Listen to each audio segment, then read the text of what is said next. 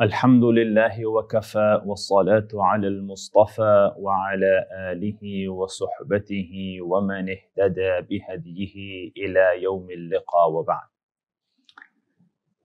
So Allah Rabbul Izzah created the entirety of the creation. And from the entirety of the creation, Allah Rabbul Izzah honored, selected, preferred, and chose humankind. So they say, Inna Allah astafa min al-khalqi bani Adam. From the entirety of the creation, Allah Rabbul Izzah selected the progeny of Adam, humankind. ثم اصطفى من بني آدم al-anbiya. And then from the millions of humans that came and went, Allah Rabbul Izzah selected, chose, preferred, honored, exalted the prophets. And in that regard, He Azza wa Jal sent 124,000 prophets.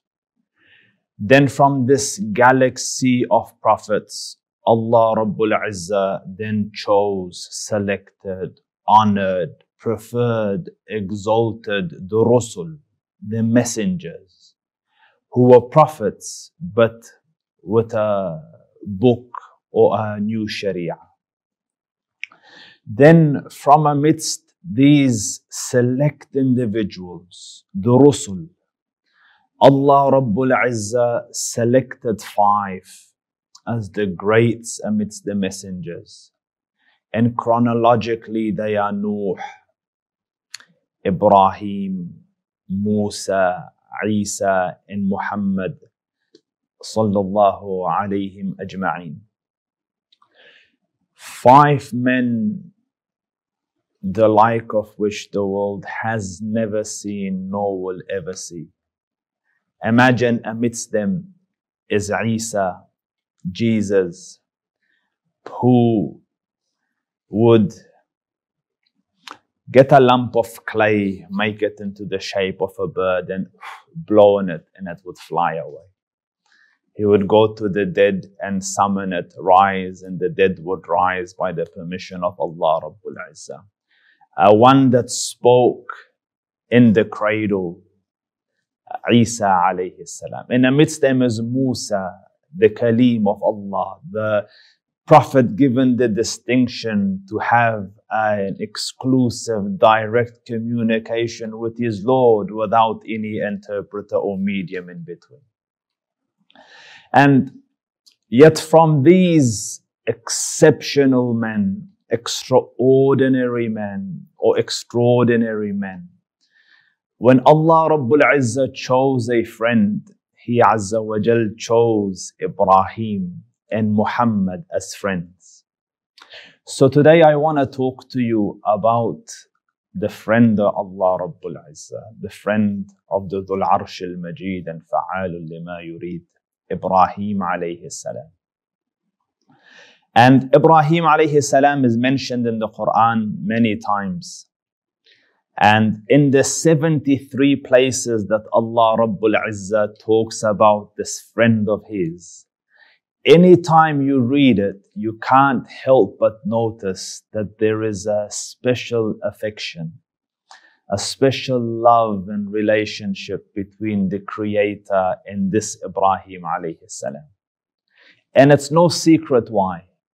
Allah Rabbul Izzah says, وَإِذِ ابْتَلَى إِبْرَاهِيمَ رَبُّهُ بِكَلِمَاتٍ فَأَتَمَّهُنْ. Anytime Allah Rabbul Izzah chose to test, try Ibrahim with certain tasks and certain missions and certain goals, Ibrahim always perfected and excelled in all the tests. And the tests of this Ibrahim didn't start, when he was in his 30s or 40s. His tests started at a very tender young age. So Allah Rabbul Izzah says, وَلَقَدْ آتَيْنَا إِبْرَاهِيمَ رُشْدَهُ مِنْ قَبْلِ وَكُنَّا بِهِ عَالِمِينَ. We gave Ibrahim advancement of thought and logic, depth of understanding, clarity of belief at a very young age, and we were ever aware of him. So can you imagine this child, Ibrahim, infant, opening his eyes into this world, being born and surrounded by pagan disbelief? You know, idol worship, image worship, superstitions, and so on. And yet he is a visionary amidst the ordinary, a man that can see when the rest are blind, a genius amidst simple men. So he can see the faults and flaws in this very early on, and scholars say at the age of 6 and 7 he had already grown disdain for the idols. So he used to ask his dad, and to make matters worse, his dad was a fashioner of idols, like the family business was to make idols and sell idols. So in this household, Ibrahim starts to look at these idols and questions their validity. And once that happens, the natural next step is to start to look, who is my Lord? Who is my Creator?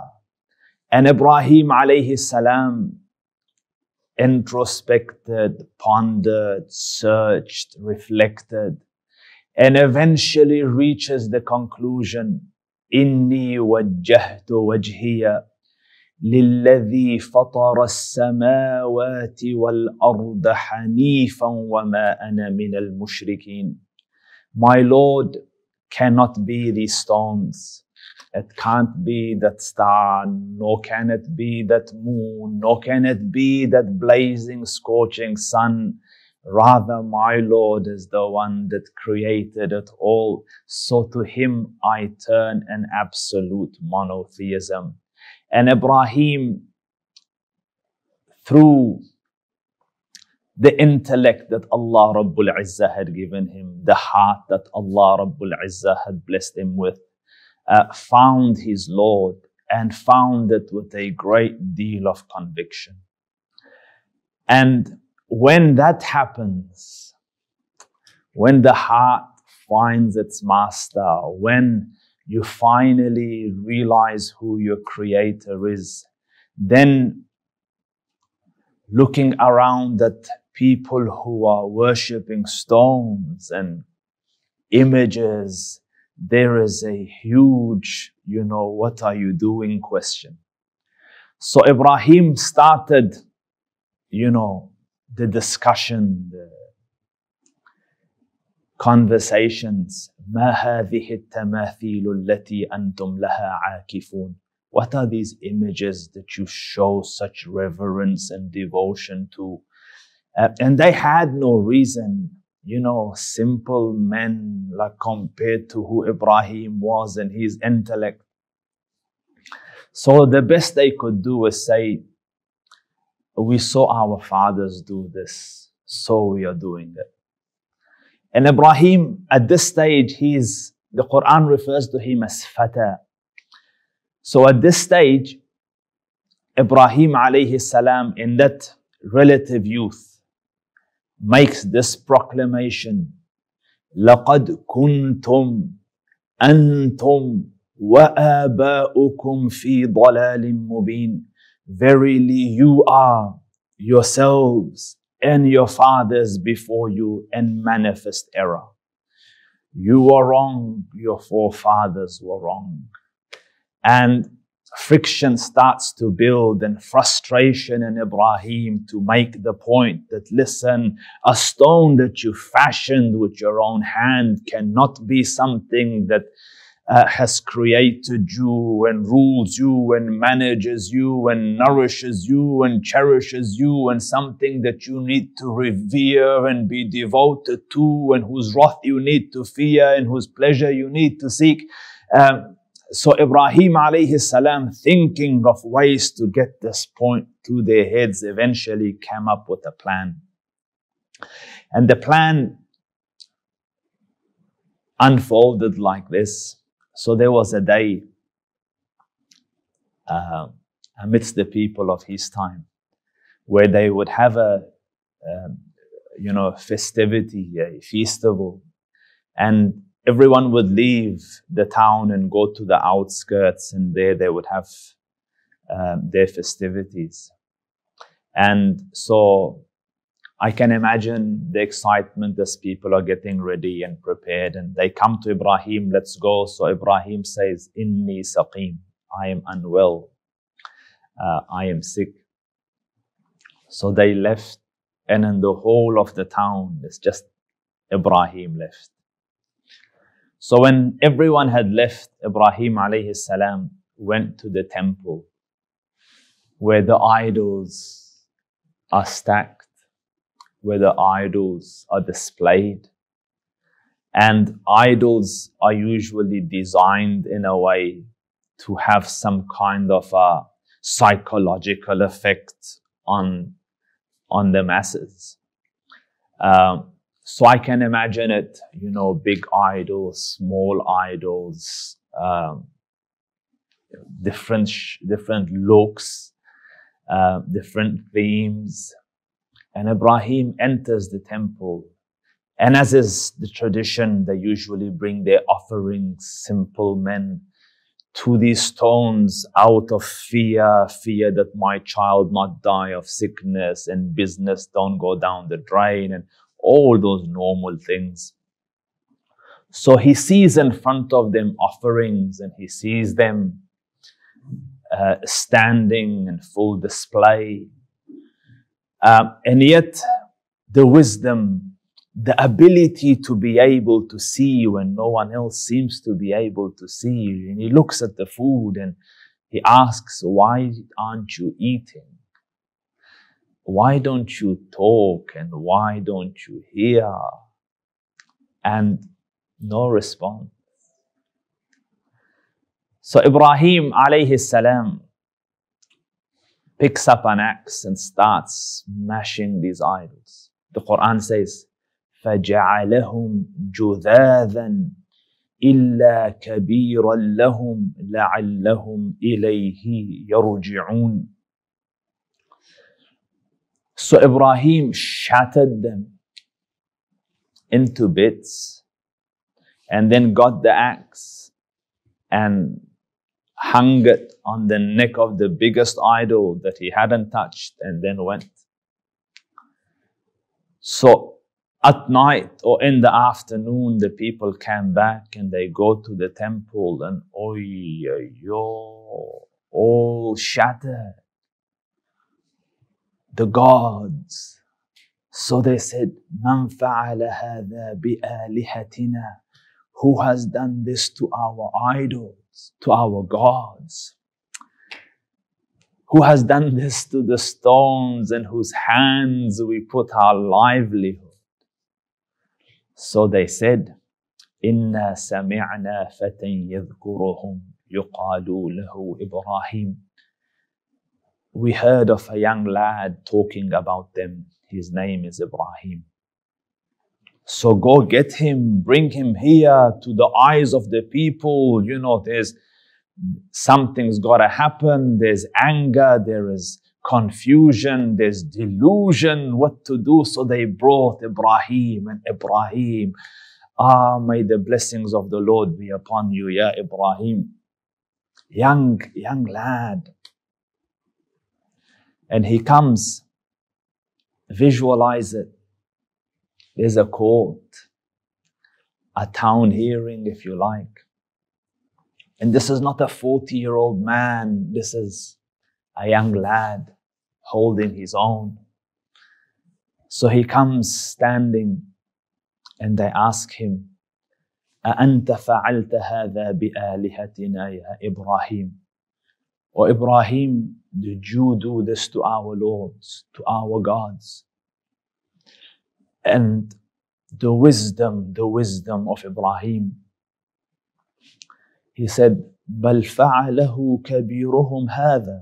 No, that big one's done it. فَاسْأَلُوهُ, ask him, إِن كَانُوا يَنْطِقُونَ, if they can speak.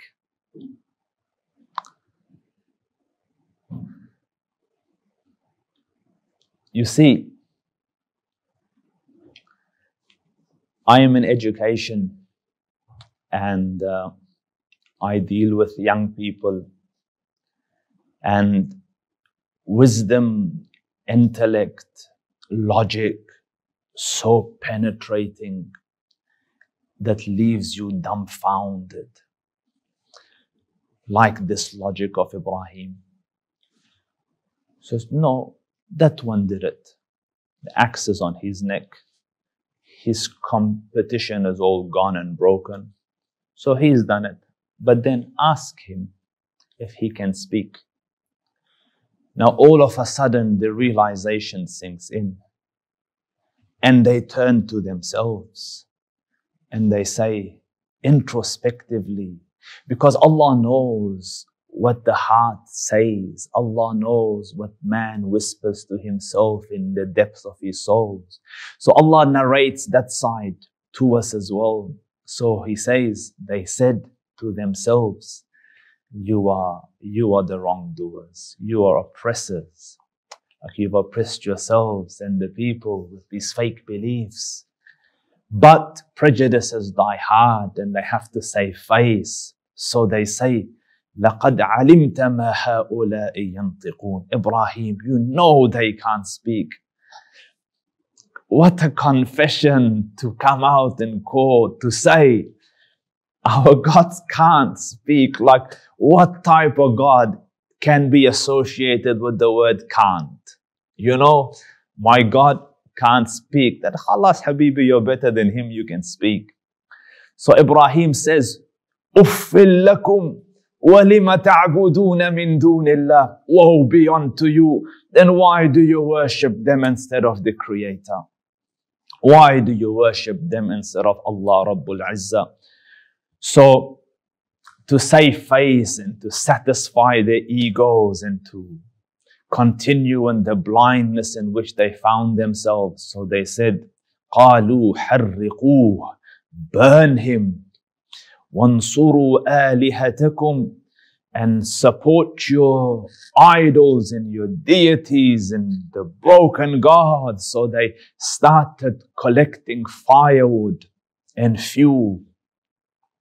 And they amassed a whole huge pile so that they could make an example of Ibrahim and satisfy the pains of their hearts, far away from logic.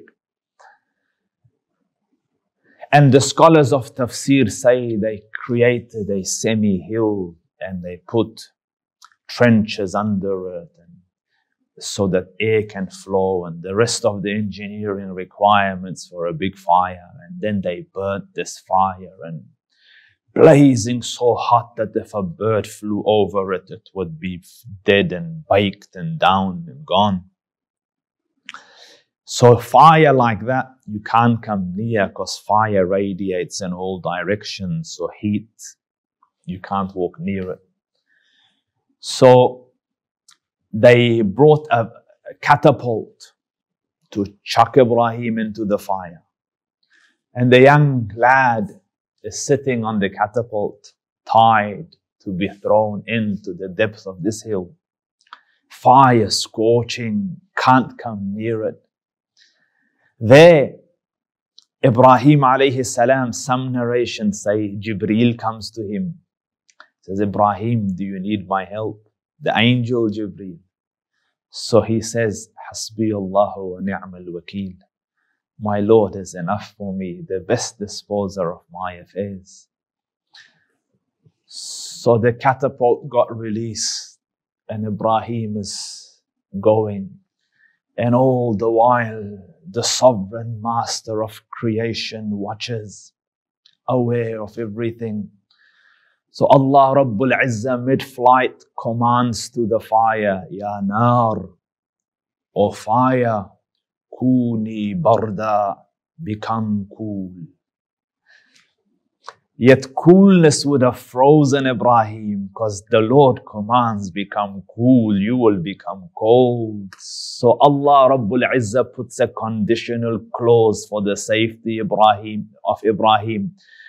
وَسَلَامٌ عَلَى Ibrahim, and become an abode of peace for Ibrahim. So Ibrahim landed in the fire, stayed in the fire subsided. Ibrahim eventually walked out, and the hair on his head isn't burnt. And he lived a good long life. And they asked him in the latter days of his life, they said, Ibrahim, what was the best days of your life? He said, when I was in the fire.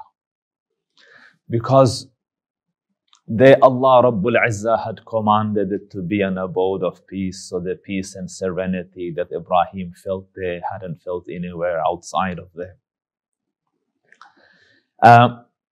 And then obviously when he comes out unscathed, the news of this goes far and wide. Like a young lad broke all the idols. They burnt him, walked out. So the king summoned him. And young lad. So he went to the court of the king. And you see on TV the pomp and ceremony of the courts of kings. So Ibrahim entered the court of the king. And the king decides to argue with him about his Lord. So responding, Ibrahim says, رَبِّيَ الَّذِي يُحْيِي وَيُمِيتُ. My Lord is the one that gives life and takes life. You see, Allah alone gives life. Like we were made from the earth,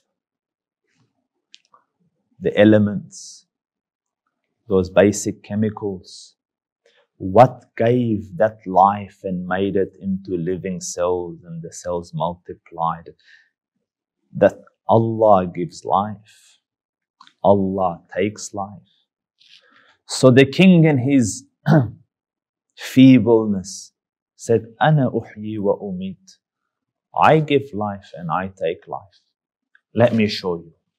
So he summoned two prisoners, commanded the soldier, kill this one, let this one live. So he said, see, I gave life, I took life. And obviously, it's silly demonstration of understanding, because you didn't give life to him. You just decided to execute this one. His life was given by someone else.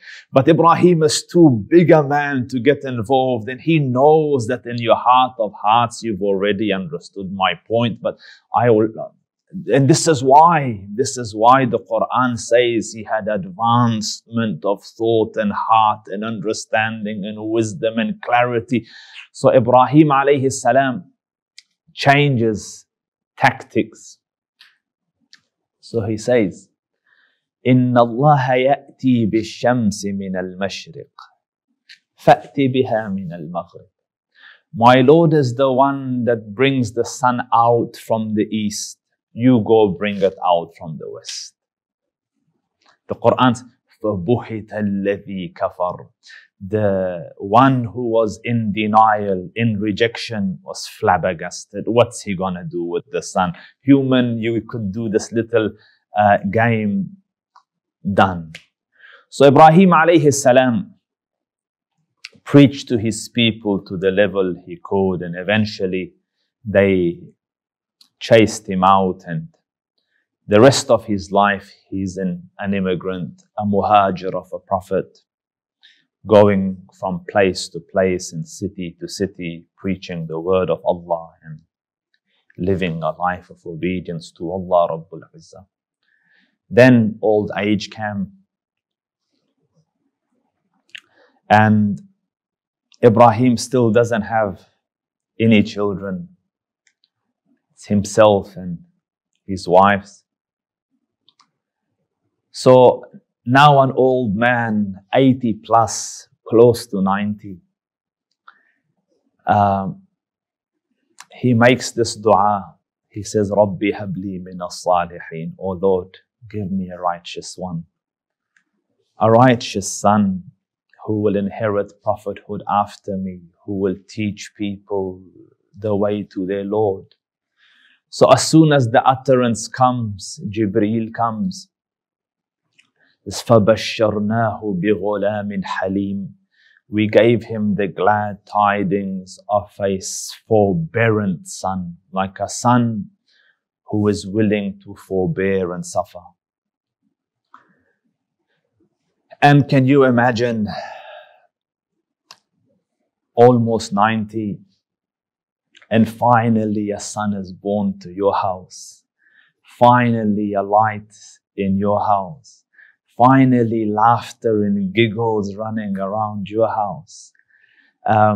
You know, the coolness of his eyes, the light of his heart, the joy of his old age, the fruit of the summer of his youth. Finally a son.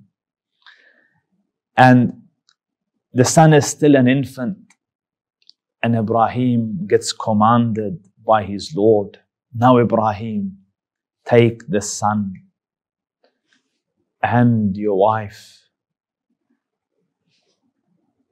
and travel far to the land of Mecca, current Mecca, and there leave them in a dry, desolate, unvegetated valley and come back.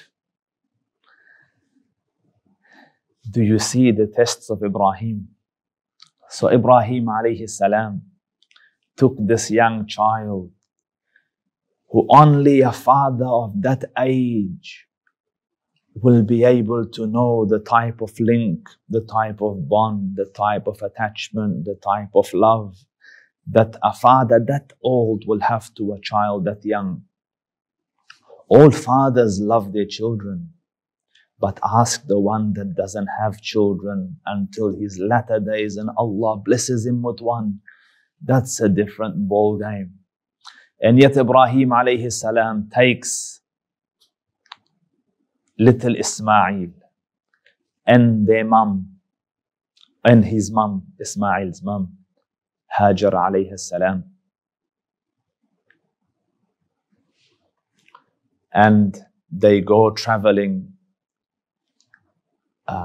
until they reach this valley in a rocky, mountainous area where for miles on end there's no vegetation in sight, not a little green blade under which to shade, no water, no sign of life. And once they reach the place shown to him by God, he disembarks and they get off, and he leaves them a little water bag and some dates, and then takes his mount and walks off. So she looks at him, Hajar alayhi salam, says, Ibrahim, where are you going? Silent, and just keeps walking. The sentiments of a father, of a loving husband. Maybe eye contact would have made him cry. Maybe he didn't want to show that face. He just kept walking. So she asks again, Ibrahim, where are you going? To whom are you leaving us? Why are you leaving us? And as she, rushes after him, chases after him, eventually it clicked. So she says, Allahu amaraka bihadha. Ibrahim, has your Lord commanded you to do this? So he nodded a little. So she said, go. Allah won't forsake us. Allah won't let us go to waste. If He has commanded, then He will look after everything. So Ibrahim rode out a little until he was out of sight, and then stopped and turned towards the heavens with this dua: رَبَّنَا إِنِّي أَسْكَنْتُ مِنْ ذُرِّيَّتِي بِوَادٍ غَيْرِ ذِي زَرْعٍ عِنْدَ بَيْتِكَ الْمُحَرَّمِ. O Lord, I have left my progeny in an unvegetated valley where there is no vegetation in sight for miles on end, no drop of water, no sign of life. I have left them there so that they can establish prayer in this section of the world. O Lord, so turn the hearts of men towards them. So he went. And there, little Ismail, the water runs out pretty quick. And this few dates they had ran out.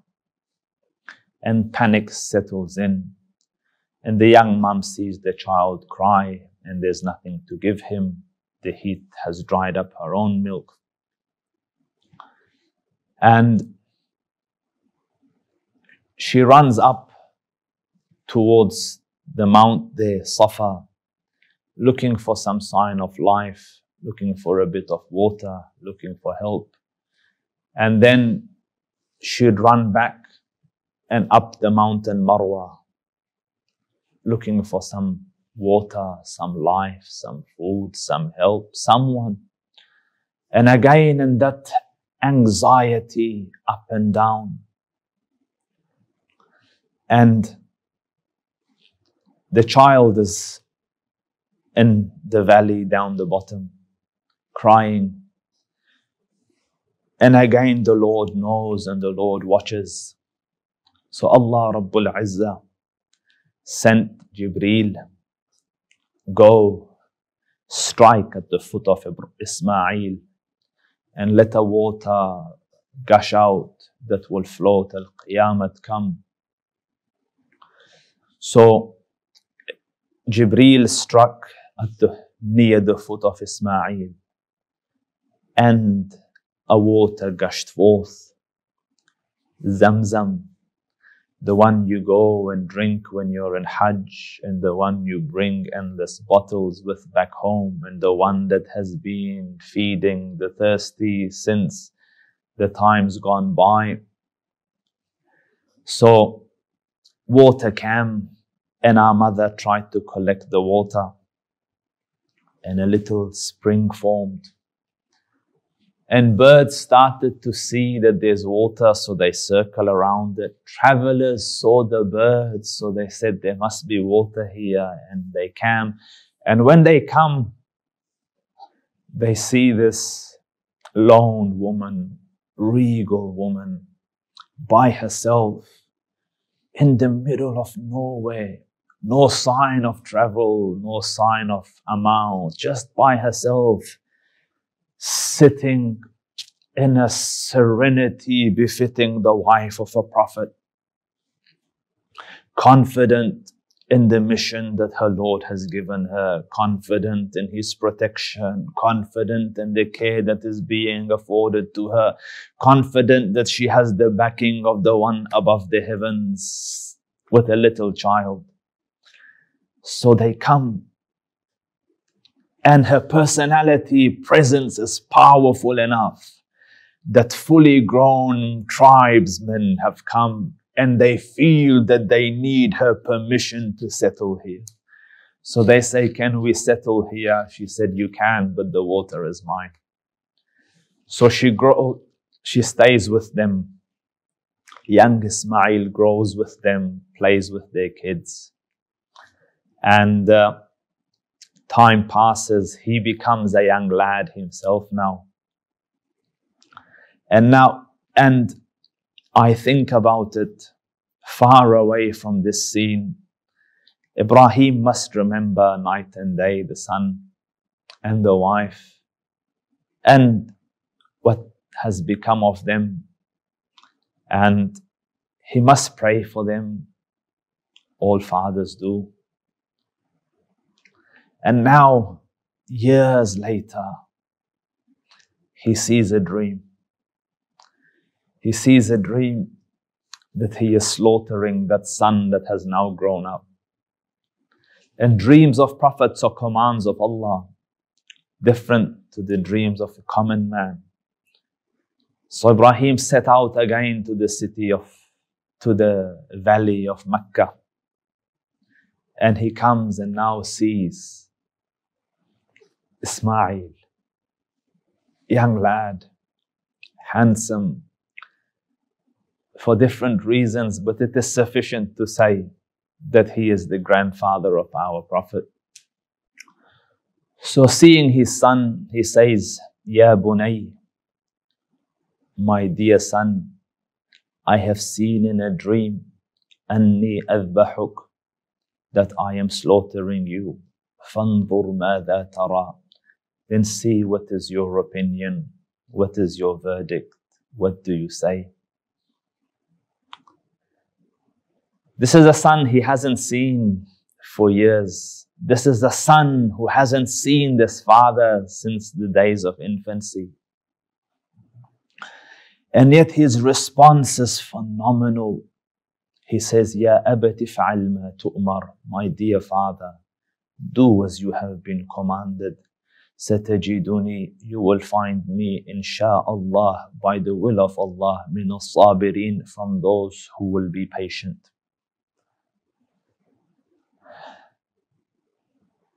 How did you grow up like that, O Ismail? Like, you haven't seen your father since infancy. Who taught you devotion like this? Who taught you obedience like this? Who taught you faithfulness like this? Who taught you piety like this? That single mother that he grew up with. Dear ones, I talk about the power of a mother. Here you see it, the power of a mother. He could have been brought up a bitter child. Your father forsook you, your father left you. He could have become a very vindictive child. He could, but instead, she brings him up to be this. And had he been anything less, we wouldn't have known about him in history. And today we boast and rejoice in him being the ancestor of our Prophet. And in that way we make our chain to him. Ismail alayhi salam. So Ibrahim takes and look at the test of a father. Which father can sacrifice a son? So he takes the young lad and knife in hand to go fulfill the command of the Lord. And when he reaches the place where he intends to sacrifice him, Ismail says, Father, put my face on the floor, like, so that you don't see the expressions on my face when you pull the knife, lest your hand tarry out of a fatherly love and the command of the Lord be delayed. So the Quran says, فَلَمَّا أَسْلَمَا, when they had both surrendered to the command of the Lord and had faced him towards the ground, as in his forehead was on the ground, and knife in hand, and he wants to pull, نَادَيْنَاهُ, we called out to him, أَيْ يَا إِبْرَاهِيمُ, that, O Ibrahim, قَدْ صَدَّقْتَ الرُّؤْيَا, you have fulfilled your dream, you have passed the test. Allah doesn't want the blood of your child. We were testing the piety of your heart.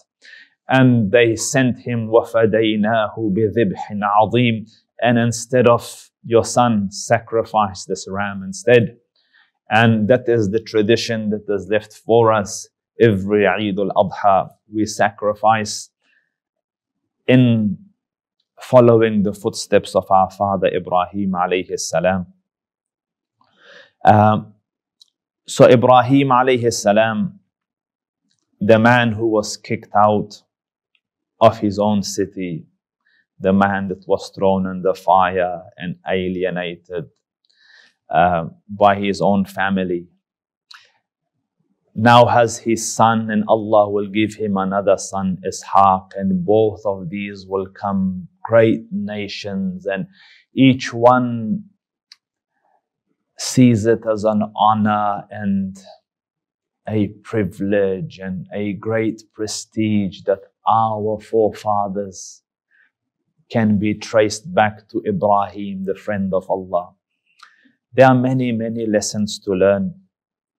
But dear ones, a lot of times we get disenfranchised by society because of what we believe in. And at times a son turns to righteousness and parents might find it difficult to accept, and you feel, alienated, alone, segregated, separated from family. But bear it as Ibrahim did, with goodness and with kindness and with piety, and Allah Rabbul Izzah won't let you go to waste. So this is the story, or some parts of the story, of our father Ibrahim. May Allah Rabbul Izzah resurrect us with the Prophet and with Ibrahim alayhi salam. May He give us the joy of laying eyes on them.